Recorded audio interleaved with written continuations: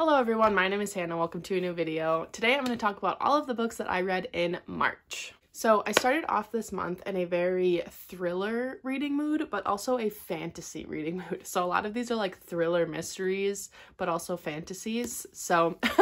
But I specifically picked up this first book because I read the Mind F series in February, and I was in like a revenge thriller mood, and this was one of the books that popped up when I was like asking about what revenge thrillers there are. So the first book I read was The Collective by Allison Galen. This is basically a revenge thriller about this group of mothers who kind of finds justice for their children because justice wasn't given. And it's kind of like got secret society vibes. This was a pretty like fun time. I really enjoyed the first half of the book, but the second half not so much, and the ending was kind of unsatisfying to me. So I put down that I gave this 3.5 stars, but after sitting with it the whole month, I think I would just give this a 3-star. It was a fun time. It was worth the read, but I'll never read it again, and I'll probably forget all about it. Then, along with that revenge thriller theme, the next book I picked up was Pretty Little Wife by Darby Kane. Now, this one delivered to me. I really liked this one, but basically this like high school teacher goes missing and everybody's freaking out about it, except for his wife, who is only freaking out about it because she knows where she put his body, and that's not there now. Like, he's literally missing. So it's kind of one of those where it's like a good for her situation, but you're also like trying to figure out like what happened and like where her dead husband is. But yeah, this was a super fun time. I really enjoyed it. I really liked this one, and I gave it 4 stars. Then I finished up my reread of A Court of Silver Flames. This was my 3rd time reading this one. This dust jacket is from an Etsy shop called Stars That Dream. It basically was made to match the original like covers, and I really like it. You all know that I love these books so much, so this one was a definite 5 out of 5. I really enjoyed my reread, and this actually, rereading this, spurned the idea to do the Sarah J. Maas Read-along that I'm doing with my friend Christina. We're reading every single one of Sarah J. Maas's books. I'll link the announcement video up above if you haven't heard of it yet, but we do reading sprints that aren't spoilery. They're just reading sprints, but we read the books for the read-along. So if you're not participating, you can still join. But then we are doing a live show for every book after we read it. We're dedicating about 2 weeks to each book. So yeah, after I read this, I'm like, you know what? I kind of want to just reread everything. And so I asked Christina if she wanted to do this read along with me. So after finishing this was kind of like what got me to want to reread everything. So yeah, 5 out of 5. Then the next book I picked up was The Paris Apartment by Lucy Foley. This was my book of the month pick for this month, and kind of getting a lot of buzz in March. A lot of people were reading this. It was Gabby's book club pick, and yeah, I wanted to read it because I really liked the guest list by this author, and so I was really excited for this new release. And I didn't like this one quite as much, but it was still like a fun thriller. It has very Lock Every Door vibes because it's set in this apartment building in Paris, obviously. And this girl, Jess, is moving in with her brother, who she hasn't seen in a while. They're like not super close, but she needs a place to stay. And when she gets to this apartment, he's not there, even though he knew she was coming. And so she's trying to find out what happened to her brother, and a lot of suspicious things are going on in this apartment building. It kind of seems like everybody is up to something, and so she's trying to get to the bottom of that. And yeah, I thought this was a really fun time. The twists were really good. I didn't see them coming at all, and it was just an enjoyable read. Like, was it great? Not really, but was it a fun time? Definitely. So I ended up giving this one a 4 out of 5 stars. Then I picked up Finlay Donovan is Killing It by Elle Cosimano. Yeah, this book is getting a lot of hype, and I had really wanted to read it. I heard that it was really funny, really good, like just like a fun mystery. And this was honestly just too ridiculous for me. I just think that this genre is maybe not for me. I read this in one of my vlogs and did kind of a spoilery rant about it because it was so over the top and like just way too much. And so unbelievable, so ridiculous that it pulled me out of the story. I just really didn't like it. Basically, this author, Finlay Donovan, is in a Panera pitching her next book to her agent, and she's like falling on hard times. She's really struggling, and so she really needs money. And as she's pitching this book in this Panera, this woman overhears her and thinks that she's a hitman and hires her to kill her husband. And Finlay's like, I'm an author. And the lady's like, no, you don't have to lie to me. I know that you're a killer. It's fine. Please just kill my husband. Here's a bunch of money for it. And so she's like, do I do it? And it basically takes off from there. And if that concept alone isn't the most ridiculous thing you've ever heard. Anyways, I did not enjoy this one. I thought that I might. Like, the writing is not bad, but it was just too ridiculous for me. I won't be continuing on with this. I gave this 2 stars. Then this month, I decided to start a new series, which was a little bit out of my comfort zone, but I have been loving it, and that is the Veronica Speedwell Mystery Series. So I read the first 4 books in March.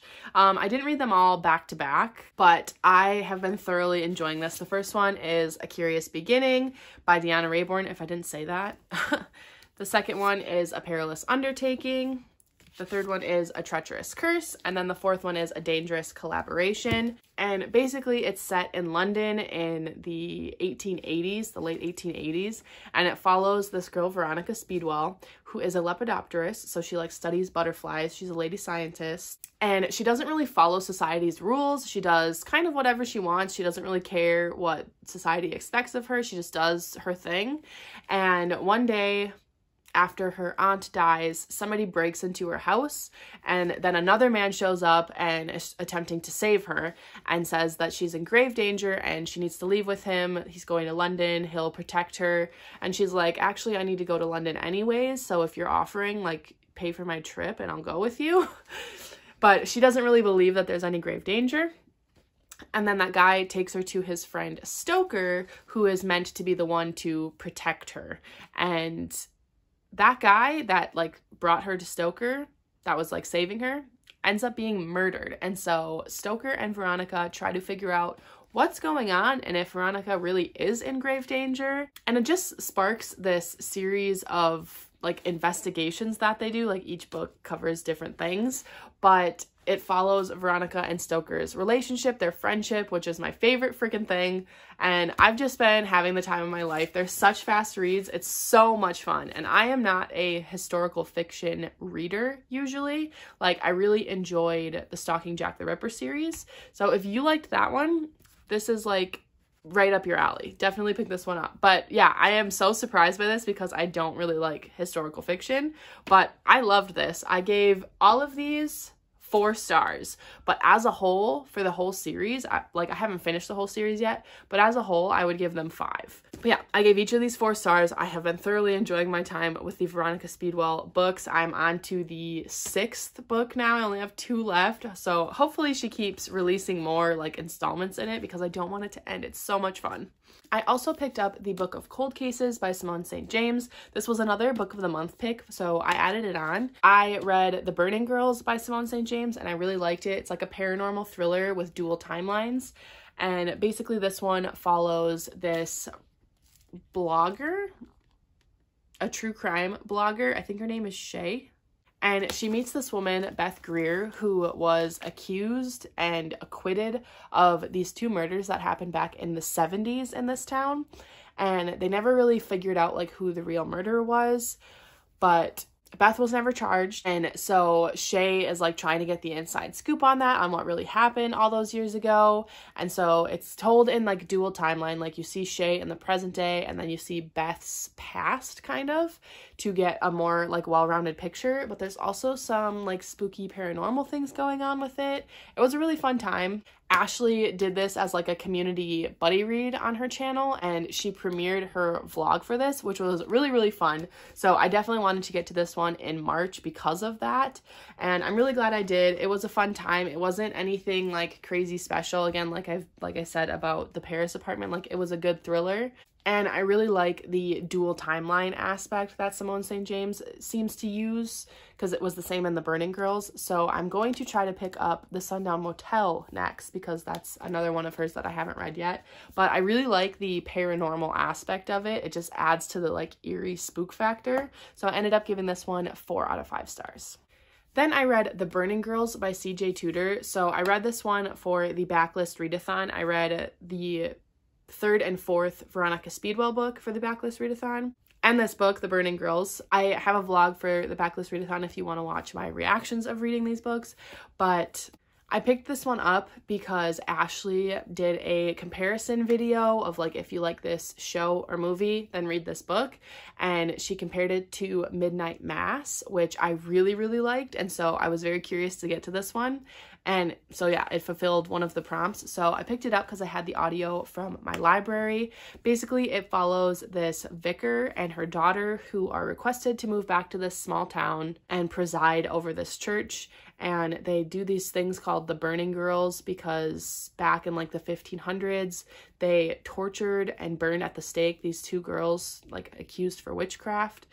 And they do this like little ritual where they make these little dolls out of twigs and they burn them like in remembrance of it, I guess. But then there's also something else that's going on in this town. It's all kind of like a big mystery, and so you follow the vicar and then you also follow her daughter. Yeah, it was definitely a fun time. I'm really glad that I finally got to that one because I have been meaning to read that one for a while. I gave it 4 out of 5 stars, but honestly I'm starting to kind of forget some of it, so maybe it's like more like a 3. It was really fun at the time, but like not super memorable, I guess. So 4 out of 5. The next book that I finished was The Assassin's Blade by Sarah J. Maas. This was the first book for the Sarah J. Maas read-along that I was talking about earlier.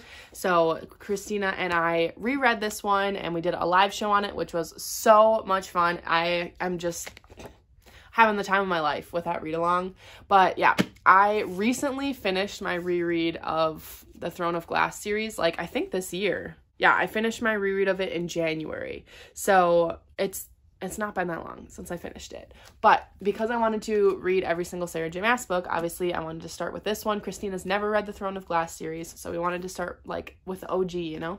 And the only way I can describe rereading this is it feels like coming home. Like, I know that's like an incredibly cheesy way to put it, but it is like an extreme version of nostalgia almost. Like I am so happy reading this, knowing that I'm gonna love every single second of it. It literally makes me want to like tear up when I think about it too much because it's just, this series means so much to me. It's my favorite series, even though I'm sure you know A Court of Mist and Fury is my favorite book of all time, and there's some of my favorite characters in that series, but this series is my favorite series. Like the story arc, the character development, everything is so amazing. And so it was super, super fun to pick this up and reread it, add some more annotations. So obviously this was a 5 out of 5.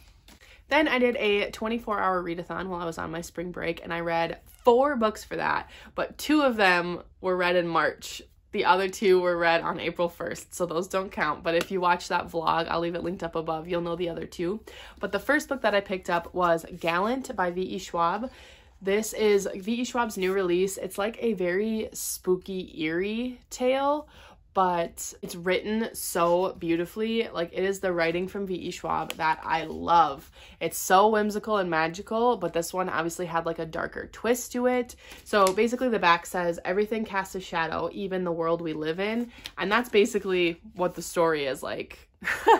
I know that's super vague if you don't know the actual synopsis. I went into this knowing next to nothing, and I had such a fun time reading it. So that's how I would recommend going into this one. But if you want to know the synopsis, basically it's about this girl, Olivia Pryor, who has spent her life in an orphanage. She doesn't have many friends, she doesn't talk, and all she has is this journal from her mother that basically tells her she'll be safe as long as she never goes to Gallant. Eventually she gets this letter from her uncle that says, hey, we really want to meet you, we just found out about you, come to Gallant. And so, of course, she does, and there's more going on in this house than meets the eye. There's ghosts, there's a mystery, there's something dark going on. That's all I'm going to say about this one, but it was a super, super quick read. It just went by so fast. It was like the perfect thing to read for a 24-hour readathon. I do believe V.E. Schwab said that this is best read in a single sitting, and I would totally agree with that. It was so much fun to just fly through the whole thing. I gave this like a 4.5 or a 5. I haven't quite settled on it yet, but I loved this.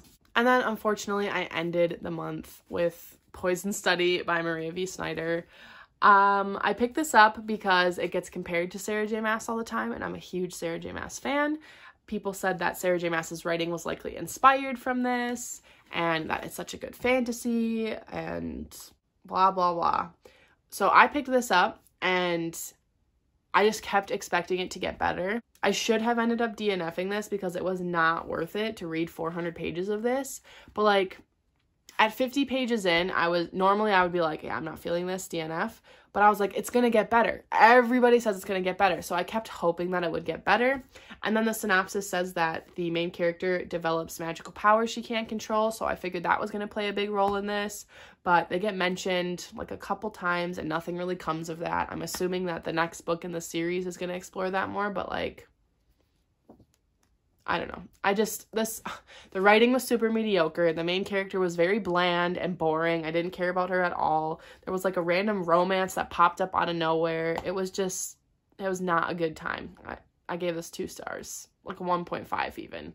So that was what I ended the month on, unfortunately. But then I read, like I finished out my 24-hour readathon, so I read more. So yeah, those are the 14 books that I read this month. Let's pick up the stack here. So yeah, here are all 14 of the books that I read this month. I had some really, really good ones. I found some new favorites. I reread some old favorites, but then I had a couple that I just really did not enjoy and that I should have just DNF'd, but I was just expecting them to get better. I think I've learned my lesson though on those. Like, if I'm not enjoying it by 100 pages, I don't even care if it gets better. It's just not worth it. So yeah, that is it for this video. Thank you so much for watching. If you made it to the end of this video, leave the butterfly emoji for the Veronica Speedwell book since she's a butterfly hunter. So leave the butterfly emoji in the comments down below if you made it to the end. And thank you again so much for watching this video. I really appreciate it. Don't forget to like and subscribe down below. It really helps support my channel. And I will see you all in my next video. Bye.